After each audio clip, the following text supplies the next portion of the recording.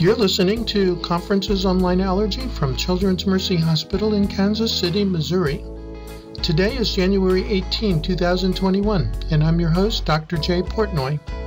Our topic today, the Joint Task Force on Practice Parameters. Our presenter is Dr. Dana Wallace. She's an Associate Clinical Professor of Medicine at Nova Southeastern University in Fort Lauderdale, Florida.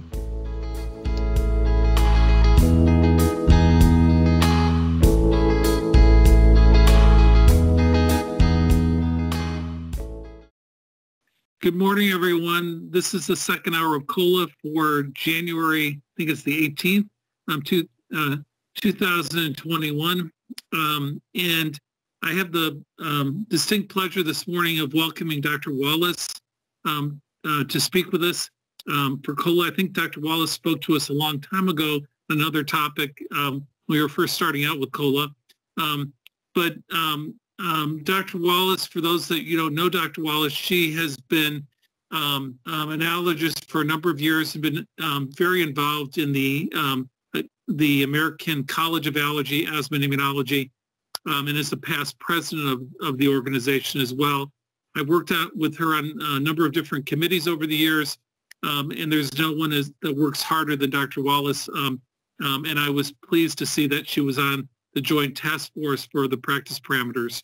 Recently, I spoke with Dr. Golden and Dr. Shaker about making the practice parameters more available to fellows and to have more exposure to the practice parameters. And we decided to incorporate this as part of the COLA series, first with the introductory talk by Dr. Wallace. And then following every couple of months, we'll have a guest speaker from the practice parameters that will talk on one of the practice parameters and kind of the salient features of that. And if it's been recently updated, why it was updated, what's important about the update. So I'm very excited to start off this series today with Dr. Wallace, and we appreciate you being here this morning. And I'll let you take over. Thanks very much, Paul. I really appreciate that, and I'm very pleased to join the entire group. I believe I'm also joined by some other either current and past Joint Task Force members, Jay Portnoy and David Bernstein and David Kahn and David Golden. I noticed those in our attendance list, and I welcome you to chip in and to share your experiences also. So what I want to do today is to share with you the mission of the Joint Task Force on Practice Parameters and the value of guidelines for fellows in training and all clinicians.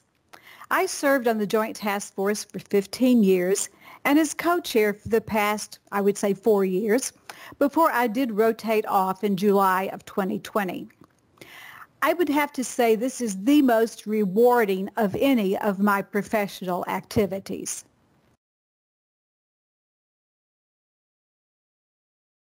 Now, I'm not sure if I have control over the advancing. It seems to not be advancing for me.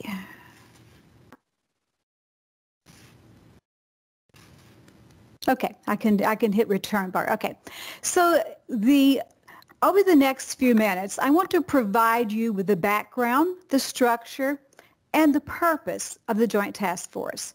I'll share with you how we develop guidelines and how those documents can help you in clinical practice. So the Joint Task Force is a volunteer, uncompensated guideline development group. We develop both practice parameters and grade guidelines, and it's sponsored and funded equally by the college and academy, our parent organizations. They, in conjunction with the Joint Task Force, will select 6 representatives from either group, making up our 12-member panel. We have a co-chair from each, David Golden and Marcus Shaker, that help guide us through our activities.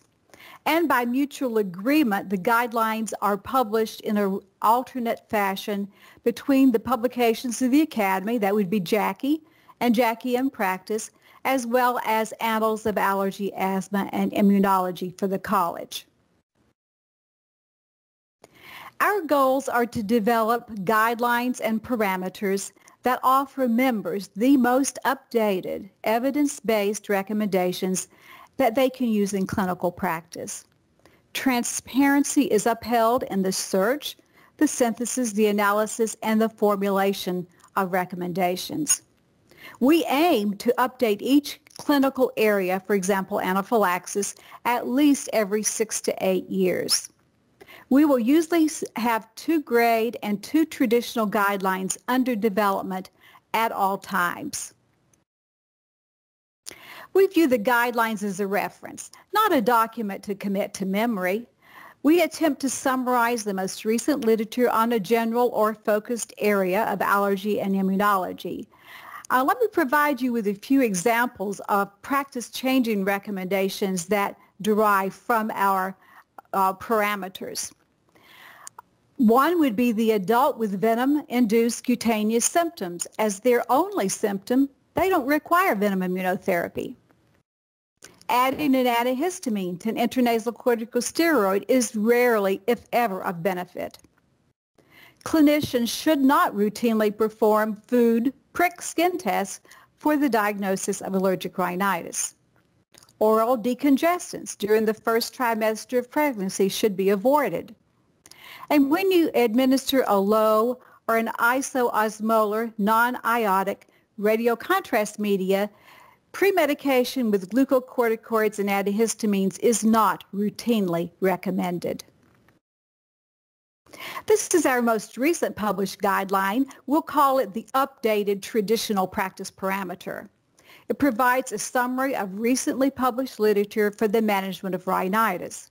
The document emphasizes what is new or changed and does not repeat everything that was in that previous 2008 rhinitis document. When compared to many of our earlier practice parameters, we have added more rigor and more transparency. So how is it useful? These algorithms that we have developed, again, they're not intended to be memorized, but to be pulled out as a reference. In fact, they will soon be available as a pocket guide that can be downloaded to a smartphone in electronic format. Algorithms were developed in this guideline for both intermittent and persistent allergic rhinitis as well as non-allergic rhinitis. Let me show you the algorithm a little closer up. This algorithm provides optimal initial treatments based upon expert opinion, available evidence when available, but many times just that expert judgment in priority order. And we have detailed footnotes that go along with this to explain some of the decision-making process. And if symptoms persist, then we offer alternative options, additional or even maybe additional medications for a specific symptom, such as anterior rhinorrhea or nasal congestion. And if you look at the right-hand corner, you'll see that if the symptoms are not controlled, then you move to the next algorithm, which is for moderate and severe disease. So now let's turn to the stinging insect hypersensitivity 2016 practice parameter, which David Golden was our chief author. And as you'll see, we also offer some very useful clinical information. There are several tables. In this table, we see that recommendations from that 2016 practice parameter vary with the recommendations that you'll find in the package insert. We need clinicians to know that.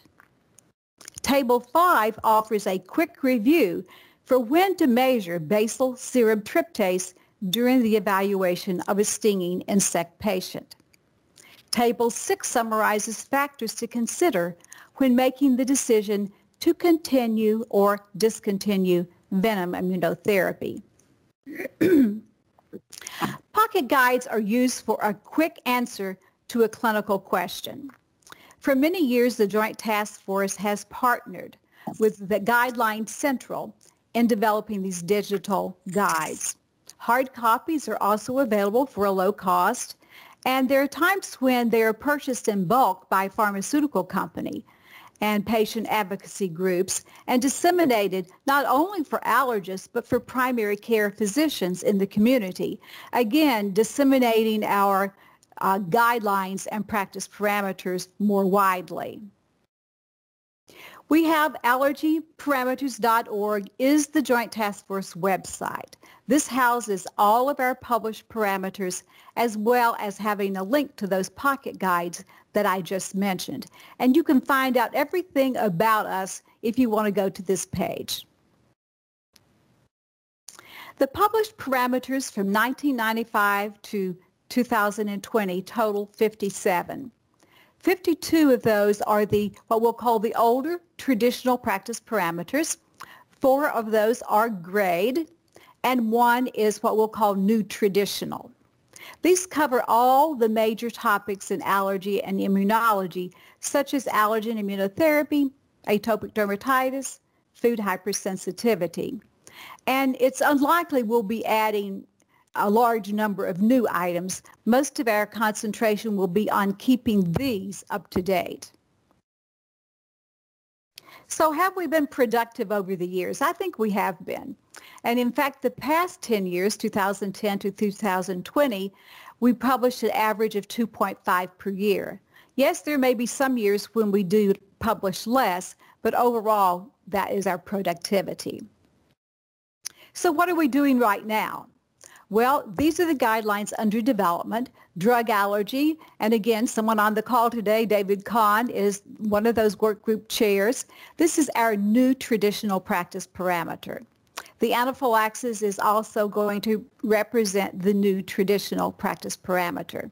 We also have 2 grade documents under development, one sinusitis and one atopic dermatitis. So now let's turn to the guideline development process. How exactly do we get to that finished product? Well, the topic and the question to answer must first be approved by the parent organization.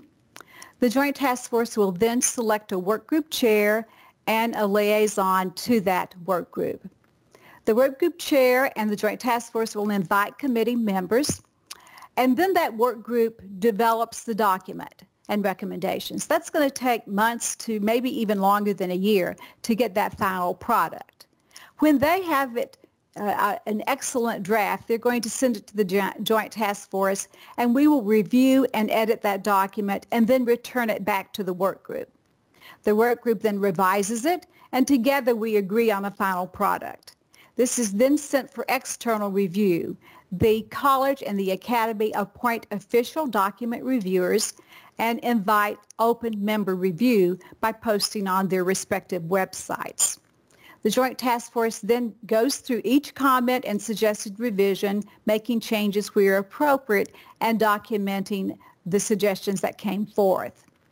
We then approve a final document with our organization, submit to the journal that's up for receiving the next practice guideline, and at this stage, it's either published without further review, or there are times that the journal will have their own reviewers prior to publication.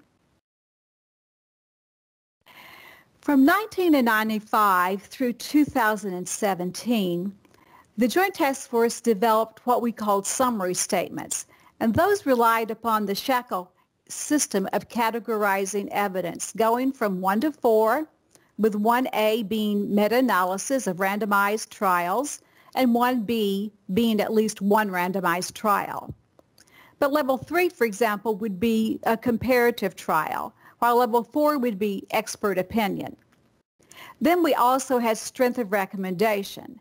But as you will notice as you look through that list, it was dependent only upon the category of evidence, with, for example, A matching 1 in the category of evidence, and D matching 4, or based in part on an extrapolation from 1, 2, or 3. Following the 8 recommendations for guideline development published in the Institute of Medicine in 2011, we started to see a significant increase in national and international grade guidelines. GRADE, that's the all capital letters, GRADE, became the gold standard of guidelines, engendering respect from professional organizations as well as policy makers. And as the Joint Task Force, we started to realize that we needed to start moving in that direction for fear that if we didn't change, we'd be left behind with guidelines that would be demoted in significance and overlooked by policymakers. So what were those 8 recommendations that came forth from the IOM? It was to establish transparency, to manage conflict of interest, to have representative group composition, perhaps even involving stakeholders other than physicians, systematic review, to establish evidence foundations and rating of strength, to have an evidence-based medicine articulation of recommendations, external review, and to update in a timely manner. So what we did during 2012 to 2017 is to gradually move in that direction. And I think Jay Portnoy really directed us to do this. So we started to add to the shackle grading system a level of recommendation strength to our summary statements. And we called those strong, moderate, and weak, or no recommendation. And as you're going to see, this very closely followed what became the GRADE recommendation system.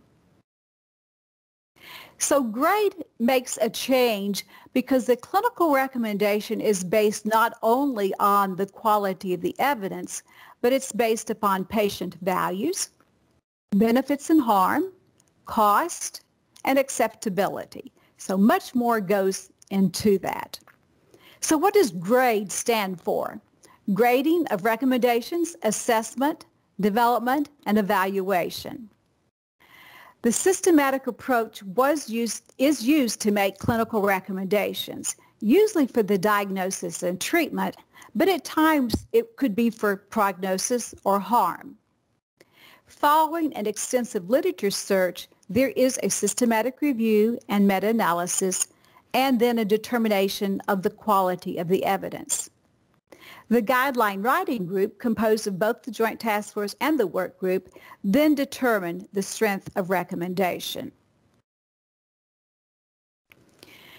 GRADE will make a clear distinction between the quality of the evidence and the strength of the recommendation. One could, for example, have moderate quality of evidence, yet low to very low strength of recommendation based on patient preferences or perhaps on the cost to implement that recommendation. The overall importance of an outcome versus an alternative strategy for patient care is also considered. Evidence can be downgraded or upgraded using explicit criteria. Transparency is mandated during the entire development process, and there is a pragmatic interpretation of the recommendation provided for all stakeholders, be that the clinician, the patient, or the policyholder. One of the first steps is to place the question under consideration into a PICO format. Let's take an example from the peanut diagnostic grade guideline. The population would be adults and children presenting for suspected peanut allergy. Intervention would be to perform a diagnostic test for peanut allergy. Comparator would be not to perform a diagnostic test. And the outcome would be how accurate is the history in determining the need for a diagnostic testing for peanut allergy. Here we see 4 categories of certainty of evidence. Randomized studies start as high, meaning there is a high confidence that the true effect is close to the estimate of effect. On the other hand, observational studies start as low, meaning that there is limited confidence in the effect estimate. And as you'll see later, these can be elevated or demoted based upon other factors within the evaluation. So what are the factors that rate for which a recommendation can be rated down? Risk of bias, imprecision, inconsistency, indirectness, publication bias. But it can also be upgraded: large magnitude of effect, dose response gradient, or residual confounding would increase the magnitude of effect. So let's take a closer look at upgrading first. For large magnitude of effect, one can upgrade one level if the relative risk is greater than 2 or less than 0.5. And for 2 levels, it could be upgraded if the relative risk ratio is greater than 5 or less than 0.2.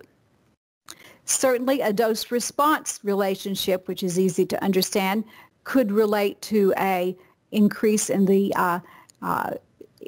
level of grade, or a residual confounding could actually result in the effect size being increased. Upgrading is used more for cohort studies where we are comparing a before and an after effect. Studies that have large numbers of subjects and ones really where there's more potential for benefit than harm. I want to spend just a couple minutes on residual confounding because I think that's a little bit of a difficult concept. This is an unmeasured or unknown factor present prior to starting the study which could have altered the final results, but it was unknown.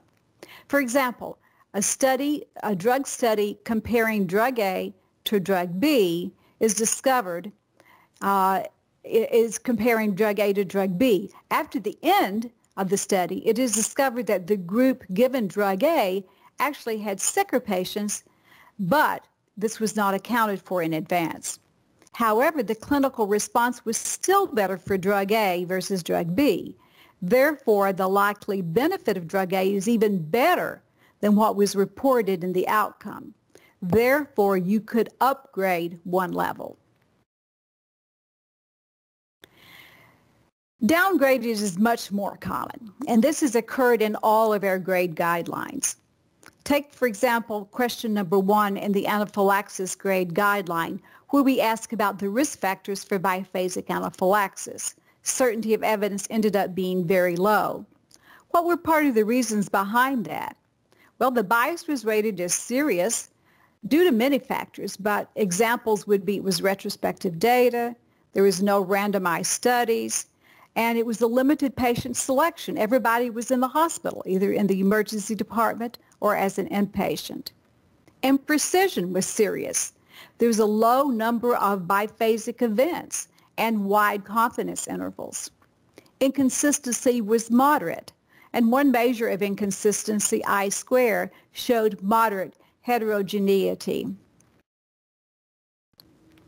Now, indirectness was not a problem for this particular question because the study population was the study of interest, those who had biphasic anaphylaxis.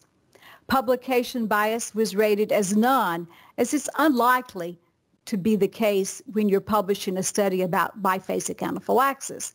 But what if this was the case of a negative drug study? Certainly that would give the opportunity for publication bias. So the strength of the recommendation is then going to either be strong or conditional. Strong meaning most individuals would prefer the recommendation. Clinicians should be strongly asking the patient to consider this, and policymakers can actually adopt this as policy. On the other hand, conditional means that while most individuals would prefer the recommendation, many would not. The clinician has to be aware that there are different choices that could be appropriate for select patients. Therefore, there should be a shared decision-making conversation. And we would not be using this recommendation for policy. As shown graphically, the strength of the recommendation can either be in favor or against a specific action, and either strong or conditional. The strength of the recommendation, as we've discussed before, involves many more items than just the certainty of evidence. It involves that balance between benefit and harm, patients' values and preferences? How much is it going to cost to implement it? What are the policy implications? Is it acceptable to all stakeholders? And is it a priority in terms of a problem? I'm going to give you a reference by David Lang and Jay Portnoy that helps to explain GRADE, and it's something that I think you will want to take a look at, as we know that more and more guidelines are coming out in that manner. Determining and documenting the presence and absence of conflict of interest and detailing the methods that we would use to resolve that conflict of interest are very important for any of our guidelines. Work group and Joint Task Force members provide updated COIs which are signed with each practice guideline publication, as well as they are posted on our website. During guideline development, any recommendation for which a member could have a perceived conflict of interest are asked to recuse themselves from the development, the discussion, and the voting on that particular recommendation or question. There are many different resources and avenues for the various components of a GRADE guideline to be developed. In fact, the Joint Task Force has used all the ones that are listed here, sometimes more than one for an individual guideline. For example, in the past, we've used Mercy Children's Hospital Librarian and Methodology Group. We are currently using the McMaster EMB group from Canada. We've used the apprenticeship approach with EOE. We've used Dartmouth University graduate class and the Joint Task Force in-house expertise for the anaphylaxis guideline. And we're currently using a medical writer to help with the traditional practice parameters on drug allergy and anaphylaxis. I believe the best way at this point to be able to show you the features of a GRADE guideline, those produced by the Joint Task Force, but also the new NAEPP asthma guidelines, and how to best review those huge documents, would be to explain the process that we use in developing a GRADE document. And I think this will give you the insight and structure your reading of those guidelines. When selecting the subject of an upcoming guideline, we have to consider a lot of different factors. When was that subject last updated? Is there a major cause of morbidity or mortality that needs to be addressed? Is there uncertainty regarding some diagnostic or therapeutic intervention that would provide us, if clarified, a better outcome? Or could we conserve resources if we found the answer to that particular question? We will then develop and refine the key questions in the PICO format that I've previously described. Number 3 step is to define the outcomes of interest, and then to rate them as either being critical, important, or not important. We will then be determining the inclusion-exclusion criteria for the articles that will be selected. And at this point, a preliminary literature search may also be in order before proceeding. All of the questions that we just discussed will be, we'll have an expert methodologist weigh in on whether we have actually considered all the possibilities that need to be considered. We will also submit to Prospera. This is the International Prospective Registry of Systematic Reviews, which is an online database. We'll, number 6, complete the literature search using at least 3 databases. We also have some other options. The other options would be we could use a recent clinical guideline that's been found to be credible using that 23-item AGREE tool. Now, the AGREE tool stands for Appraisal of Guidelines for Research and Evaluation. Or we could use a pre-existing systematic review and meta-analysis that's high quality. And a way to know that is to put it through the 18-item MSTAR to assess the systematic review. Number 7 is that each abstract and full text article is reviewed by at least 2 work group members. The reviewers will keep track of all the records derived from the database, exclusions made, and final studies, including by using this PRISM algorithm, which is published with all of our grade guidelines. Number 8 is the final articles are going to undergo data extraction. Number 9, any missing references and data are going to be requested from the authors. Number 10, the risk of bias table is developed.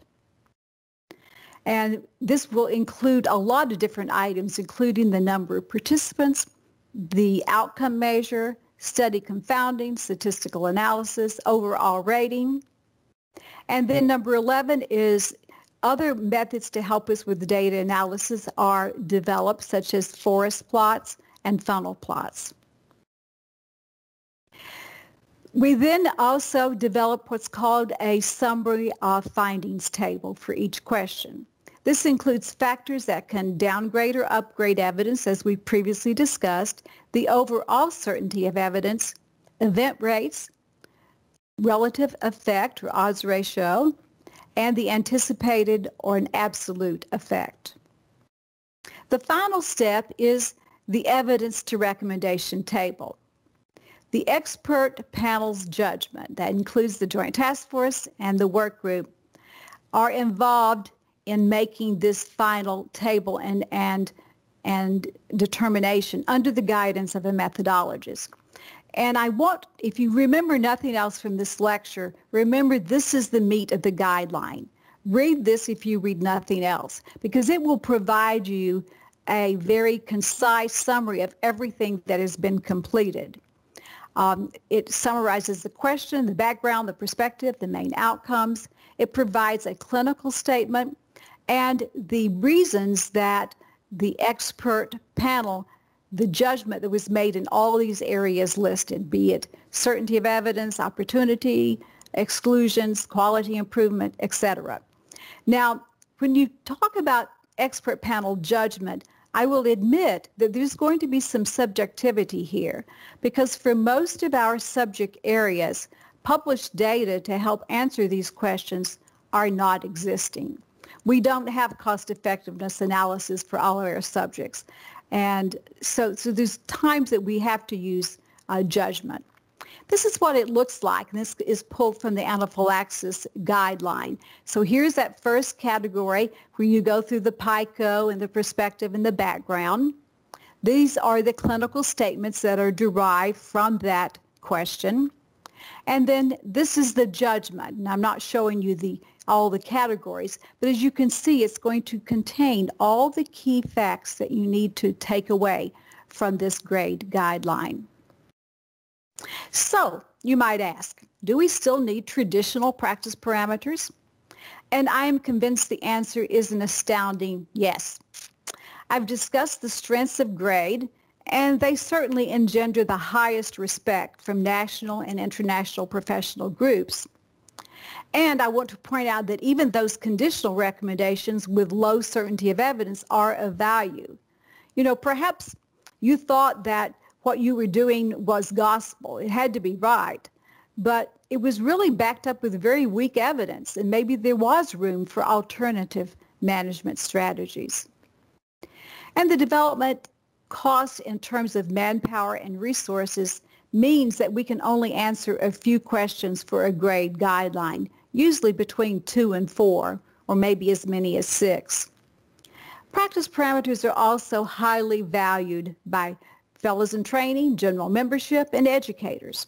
They offer an updated summary on a topic.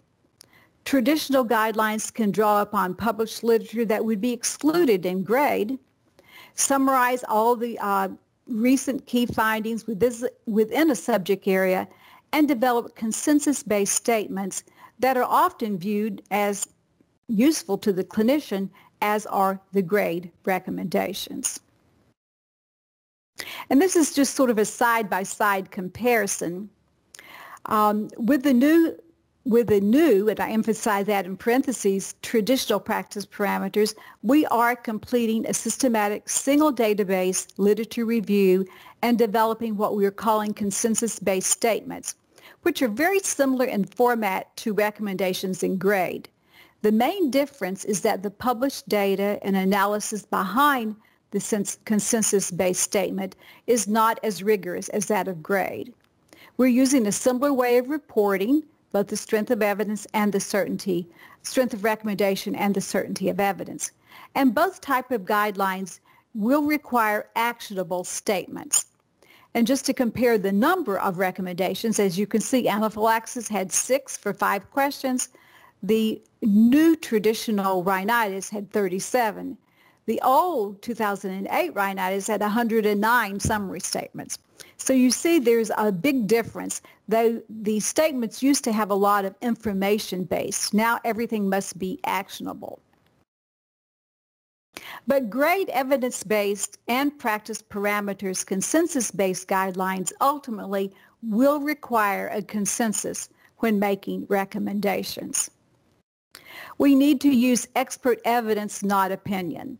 The difference is that expert evidence makes a judgment on the evidence that is available even when high-quality research is not available. In the next few minutes, I want to share with you a little bit of the background and history of the Joint Task Force, 1989 to 2021. Richard Nicholas and Joanne Blessing Moore had the brainchild of a joint task force. The insight of Al Sheffer and Phil Lieberman, who I think is with us today, saw the benefit of forming a joint task force. Sponsoring organizations were not only the college and academy at that time, but the Asthma Allergy Foundation of America and the Joint Council of Allergy and Immunology, which of course has evolved into the Advocacy Council of the college. These were the original members of that joint task force, and I'm sure you recognize many of these names: Sheldon Spector, David Perlman, Stan Feynman. And here's just a few photographs representing those years. The first practice parameter was on the diagnosis and treatment of asthma. We now enter the second group of members of the Joint Task Force, including Jay Portnoy, Mark Dykowitz, Diane Schuler. And here's just some pictures of the group hard at work in Chicago. And a very meaningful meeting was held in Washington in December of 1999. The group was invited to tour the White House and then were presented a letter signed by Bill Clinton recognizing the contributions of the Joint Task Force. Again, we are now moving up into more recent times, and you'll see David Kahn's name, my name, John Oppenheimer. We all just rotated off in the past couple of years. In 2009, during the college meeting, we actually presented a symposium as a joint task force on urticaria using the grade format. And this is just a picture that is so common from all those Chicago Embassy Suite meetings where we would hold every about 3 to 4 times a year doing developing guidelines. And this is our new joint task force. We have 5-year terms that are renewable once, and you'll see the members that are represented there. These are some of the more recent photographs of that group. And here is your panel in 2021 of Joint Task Force members. David Golden is our college co-chair. Marcus Shaker is our academy co-chair. But you, the people in the audience today, you are the future of allergy specialty. I would like to encourage all of you to consider being part of a work group and subsequently the Joint Task Force in the future. This is the time to start developing the skills that will prepare you for these positions. I hope that training programs start to provide FITs with the opportunity to complete systematic reviews, meta-analysis, and even guidelines. We do need young, bright leaders such as you. You can find out more about our structure, the current projects, and the qualifications on our website, and you can email us at any time. Currently, here are some of the ways that we are using to disseminate guidelines. We try to present at each annual conference of the Academy and College, as we will be doing in a couple of months. We also want to present to state and regional meetings, COLA presentations like today and throughout this year. We have editorials on implementing these guidelines in our journals. We know that ABAI is now incorporating our guidelines in CAP articles. I just joined the ABAI, and let me assure you that questions are taken from the guidelines in the certifying exam as well. They're used in FIT training programs, and we are going to be encouraging the use of pocket guides. But we also need your creative ideas on how we can do a better job with this. And with that, I want to say thank you, and I'm open to answer any questions that I can do so.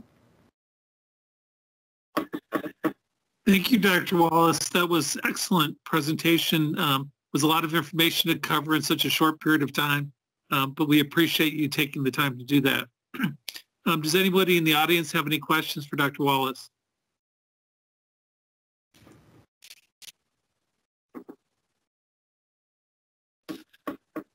Dr. Wallace, I have a quick question for the fellows.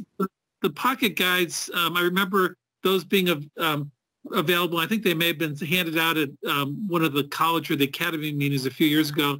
But for the fellows, if they wanted to get the pocket guides, can they just go to the website, or where do they go to get those? What's the easiest way? Yes. The most up-to-date is going to be on Guidelines Central, and I provided in the slide deck that URL that you can go there and look up all the available pocket guides.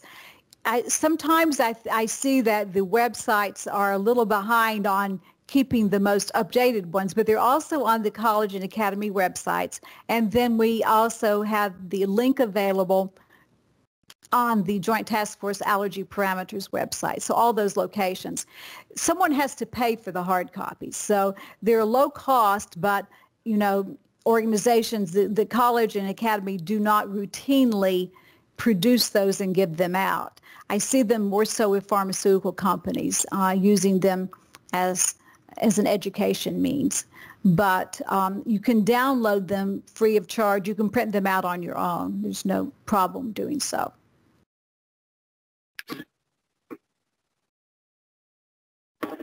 Anyone else have any questions? Anyone anxious to join a work group in the future? I'm going to ask you a question, Dr. Wallace. What do you think, from your experience on the Joint Task Force, what was the hardest part of the job for you? I'll put you on the spot. Well, I think that if you ask the ones of us who've been there the longest, and maybe Dave Kahn would chime in, and certainly David Golden and I think it's making that transition from what we'll call the traditional practice parameters to the gray document.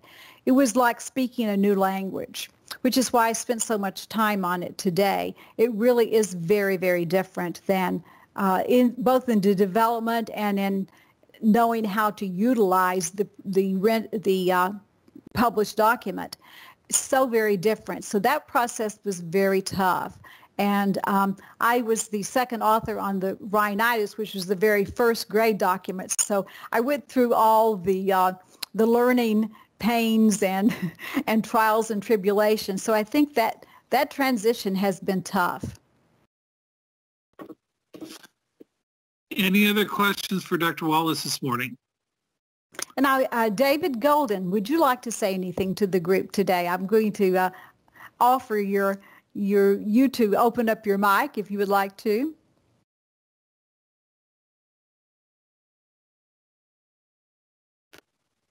I'm not sure if he's hearing me or not. But anyway, there you are, David. David, would you like to say something?